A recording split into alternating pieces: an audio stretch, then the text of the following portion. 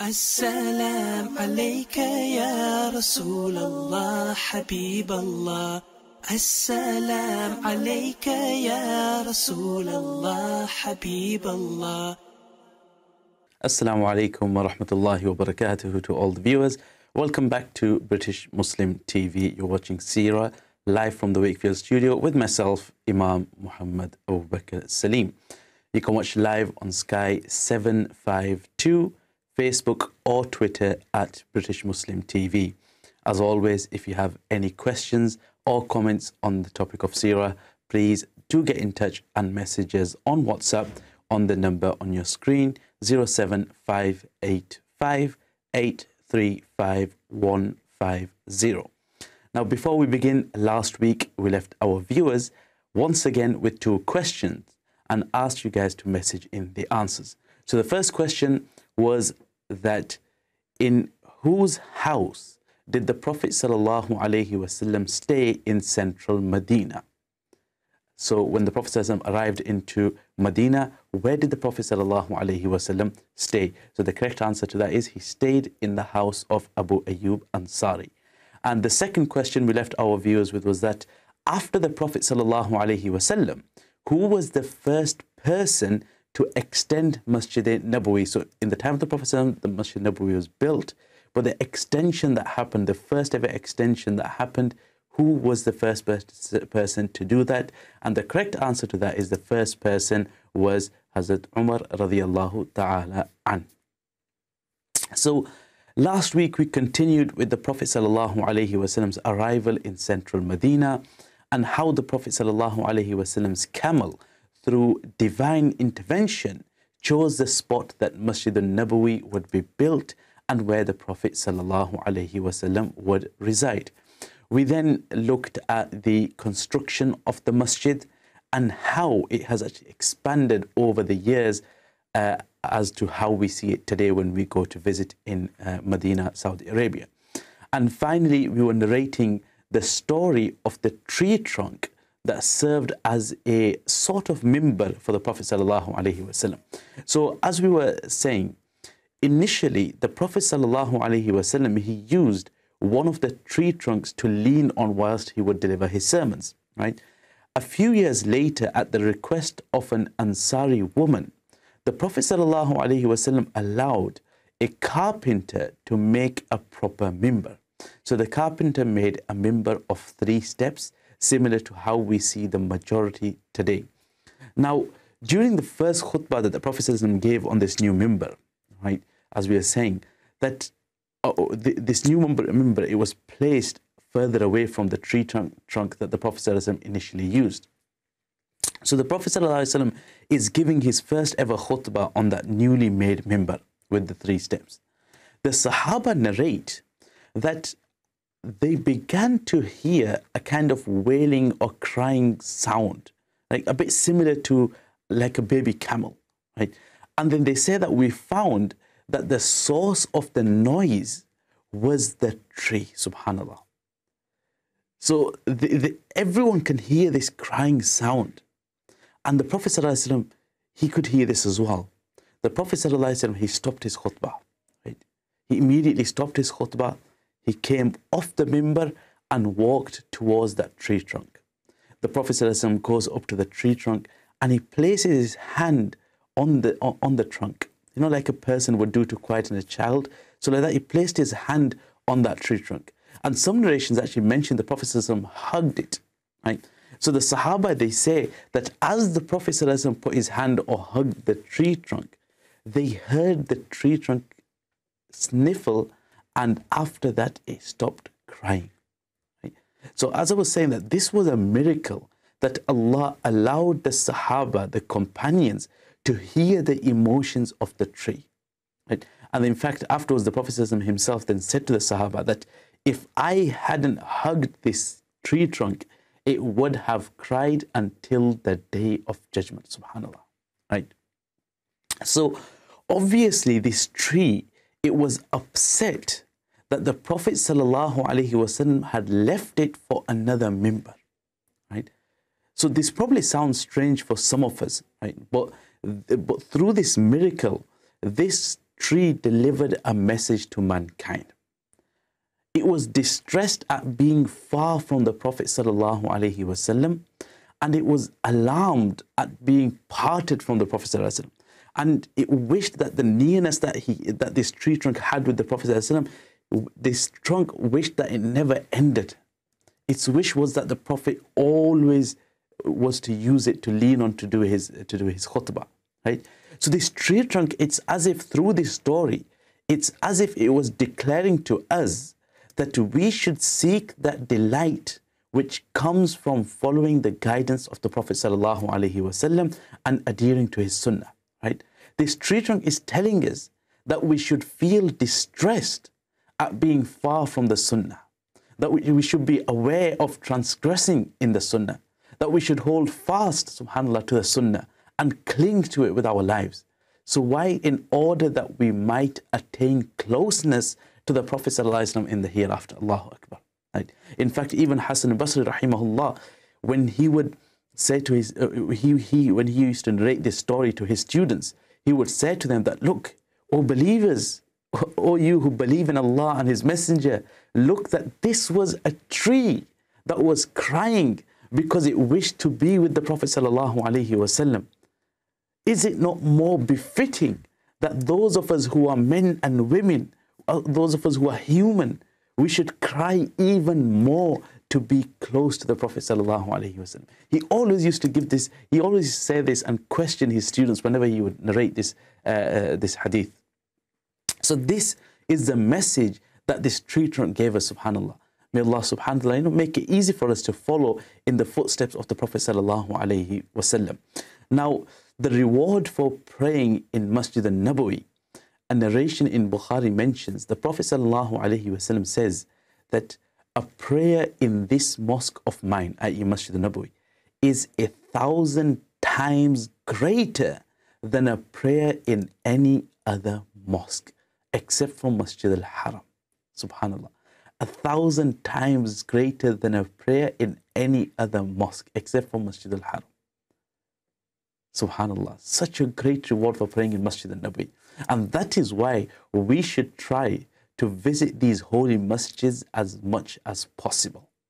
And when we are in the holy cities, to pray as many salah as possible in these masjids rather than the other local masjids. Now, you see, this whole incident of the Prophet ﷺ traveling to Medina, stopping in Quba, building a masjid, coming into Central Madinah, building a masjid.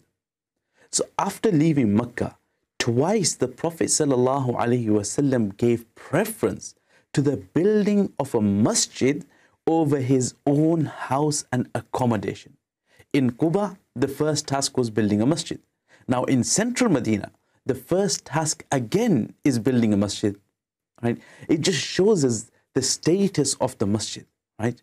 Allah subhanahu wa ta'ala literally calls masjid his houses, and He praises them in the Quran, right? And the Prophet ﷺ even says in the Quran as well, in a hadith, that the most beloved places in the eyes of Allah are the masajid, right?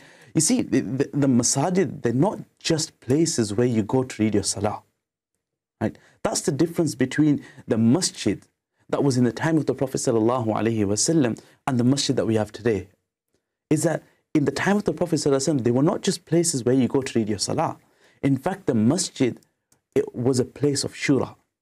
It was a place where people would do consultations. The masjid was the madrasa and the university. The masjid was the place where people decide their affairs and socialize. The masjid was the place for celebration through nikahs and other celebrations, Eid, etc. And the masjid was the accommodation for those who had no roof and who had no homes. The masjid was where the Muslims were governed from.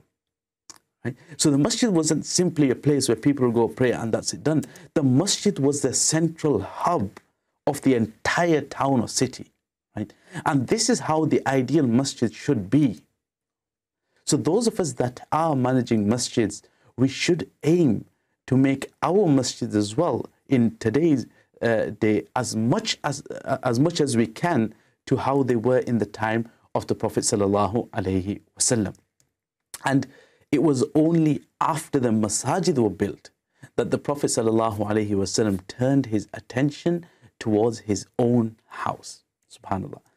Now, at the time when the Prophet ﷺ migrated to Medina, by the time the whole masjid was built, etc., at the time the Prophet ﷺ had two wives, Sauda radiallahu ta'ala anha and Aisha radiallahu ta'ala anha.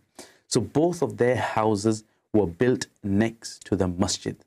And these were actually the only two houses of the Prophet ﷺ that were connected directly to the masjid, because the other wives that the Prophet had were married later on in the years, and by that time other people had already built their houses around the masjid. So the Prophet ﷺ's other wives' houses, they didn't have direct entrances to the masjid, right?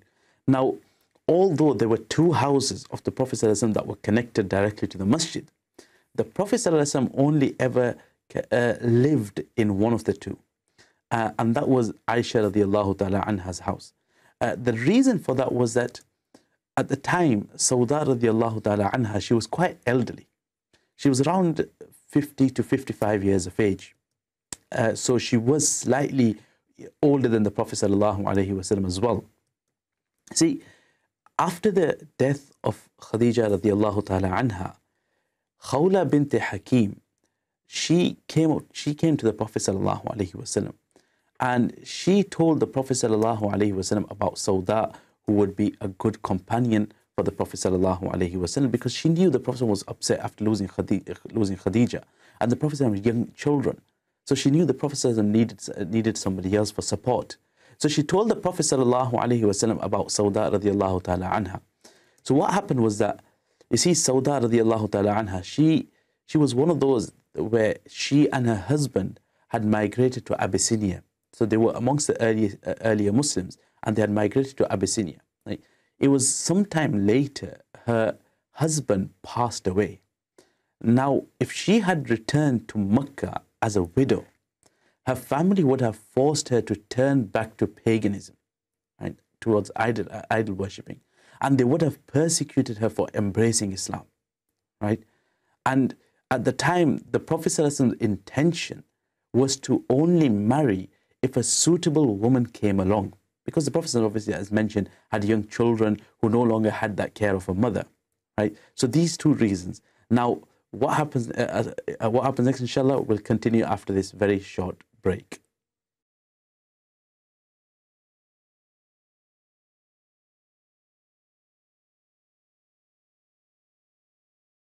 Assalamu alaikum, welcome back after that very short break. So just before the break, we were just mentioning regarding Sauda radiallahu ta'ala anha, that she had migrated to Abyssinia, her husband had passed away, and if she had returned to Makkah al-Mukarramah, then what would have happened was she would have been persecuted and forced to turn back to paganism and idol worshipping. And then, as well as that, the Prophet ﷺ had young children. So the Prophet ﷺ wanted to choose the ideal individual who could give that motherly affection to his children.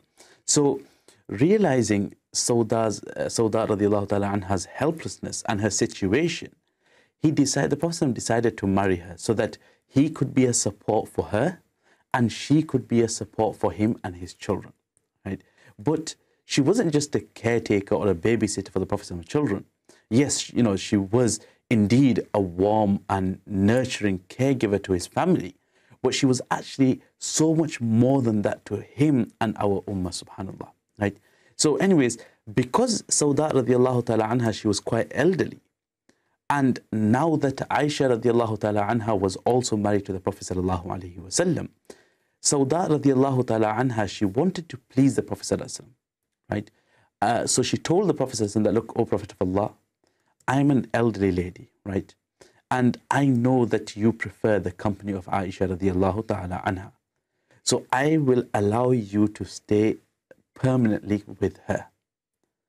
So for that reason, the Prophet ﷺ used to stay in Aisha's house, but he would still spend time with Sauda radiallahu ta'ala anha during the day. So the Prophet's main house, and the only house he used to actually spend the nights, was the house of Aisha radiallahu ta'ala anha. Now, you see, when the 5 salah were made compulsory during the night of Mi'raj, except for the 3 rakats of Maghrib, the remaining 4 salah, i.e. Fajr, Dhuhr, Asr and Isha, they were actually only 2 rakats, right? As we know it today, Zuhr, Asr and Isha are 4 rakats, right? But at the time when it was made compulsory, Maghrib was 3 and the remaining 4 salah were only 2 rakats, right?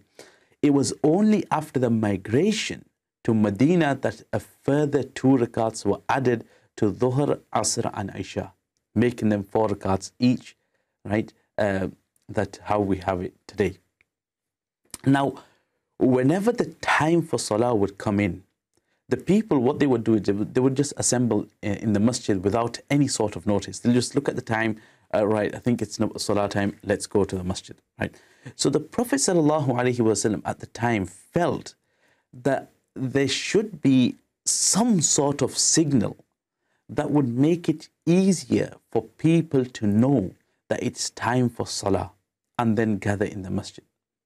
So what the Prophet ﷺ did was he gathered all the Sahaba. He called all the Sahaba and he consulted them, right? What should we do? How should we call the people at the time of Salah? What should we use? What should be our sign? Right? What can we use where as we use it, the people would know that it's time for Salah and we should start making our way to the masjid, right? So one companion said, quite very easy, why don't we just use a bell like the Christians do? Right? The churches, they have bells. Let's put a bell as well. So when we strike a bell, it means it's Salah time. If the Christians do it, it's their worship. But, you know, we can use a bell. Easy. But this wasn't accepted. It was discarded to avoid resemblance with the non-Muslims, right? And secondly, the Prophet actually didn't like bells, right? Then another individual said, okay, let's do this then. Let's use a horn instead, right? You don't want to use a bell. Let's use a horn. We'll blow a horn. But again, that was rejected as well because that was again being used by one of the other religions or sects. Then someone suggested lighting a fire on a platform high up. So whenever it's Salah time, let's light a fire. People would see the smoke and the fire and they'll know it's time for Salah, right? Now this resembled the fire worshippers. So that idea was rejected as well. So these ideas are coming in, but they're all either somebody's already doing it and it's resembling somebody else, or it's something which just isn't suitable. So what happened was the gathering, it ended without any concrete resolution. So there was no decision made. But subhanallah, Allah subhanahu wa ta'ala had already chosen the perfect signal. So what happens is that very night, one of the companions by the name of Abdullah ibn Zayd, he saw a dream. In the dream, he saw a man walking past him holding a bell. So in the dream, Abdullah ibn Zayd, he says that I came and I stopped the man that was walking past and asked him, he asked the individual, can I buy this bell?